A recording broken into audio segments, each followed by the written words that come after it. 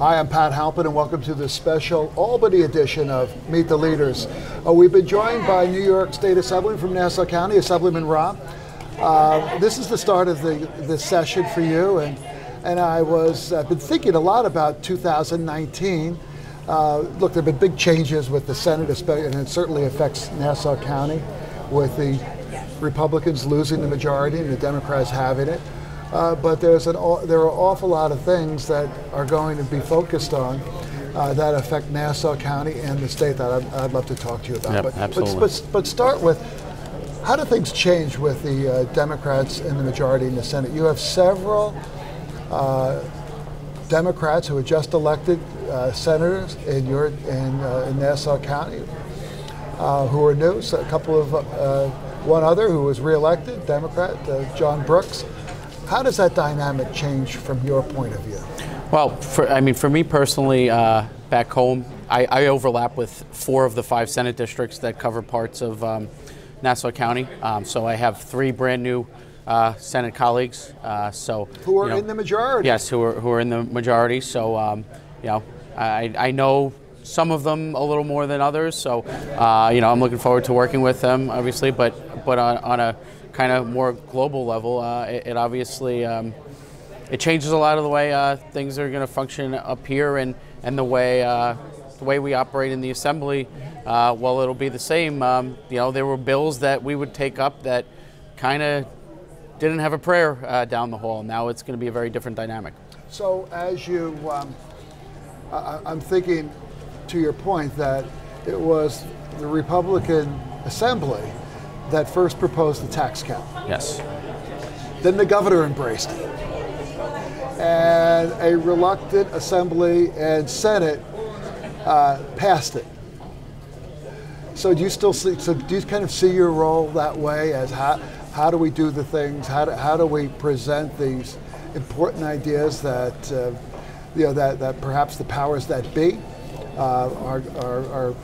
don't want to take up, but confront them and somehow get the attention necessary to make it happen? Yeah, absolutely. There's a lot of things that have started with our conference that have made it, from things like the tax cap, the takeover of increases in Medicaid costs, which has saved millions and millions of dollars to our counties. Started in our conference. By the even way, pension forfeiture. Every county executive should be thanking the state legislature for finally doing that. Yeah, and that like you said, that's been a big thing that started in our conference. Yeah. Pension forfeiture, when elected officials are convicted of crimes, abusing the public trust, started with our conference. So we've always been, I think, a conference of ideas, and we're going to continue to do that, along with just raising our points on the floor, and hopefully making for better pieces of legislation. Obviously, the numbers aren't going to be there to necessarily win the vote on the floor, but if we raise the right points, I think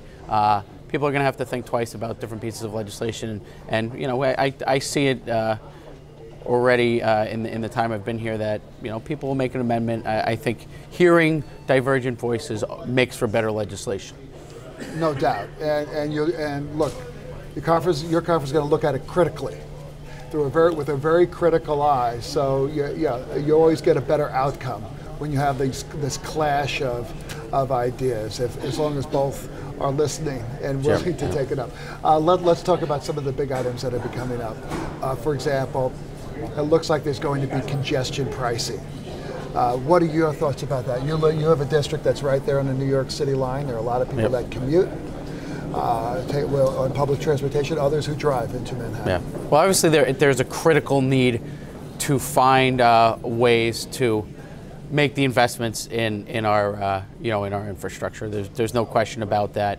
And obviously for us, the Long Island Railroad is a big issue. We've seen so many iterations over the years of congestion pricing. I think we're probably at a point that something's coming forward. And I've heard from constituents both ways on it. I've heard from commuters who say, listen, we need something to make those investments. I want reliable public transportation. So, the devil's going to be in the details on that. But I think along with that, when we're looking at something like the MTA, I think we all want to see the reforms and accountability there too, to make sure that if we're going to come up with some new shot in the arm in terms of funding, that we make sure that the accountability is there so that it's being spent the right way. Well, it's actually more than a shot in the arm. You're talking about tens of billions of dollars over time that are needed to make the capital investments. Yeah, so that's real money. You want to make sure it's spent the right way, and the right things. And you have things like East Side Access and all that coming along, and through the main part of my district, the third track construction is well underway. So we're seeing a lot of investments in that. All those stations are basically getting new stations. So there's going to be a lot going on. It's going to be a busy time within the MTA and the Long Island Railroad. You are the ranking Republican on the Codes Committee. That's the committee that oversees all criminal justice, laws, and everything that related to it. It appears that New York State is on the cusp of legalizing marijuana. There's a lot of discussion about expunging records for people who have been arrested and convicted and in prison for marijuana. What are your thoughts about that? And overall criminal justice reform. It's interesting. This is one of the few things that Democrats and Republicans agreed on in the Trump administration was criminal justice reform. Is this the time in New York State to take a hard look at not only marijuana laws, but also others? Sure. So, with the criminal justice reforms, last year it was a little bit of a hot topic, but didn't quite get there. But things like, discovery, speedy trial, bail reform. I think there's a lot of things we can learn from what different states have done.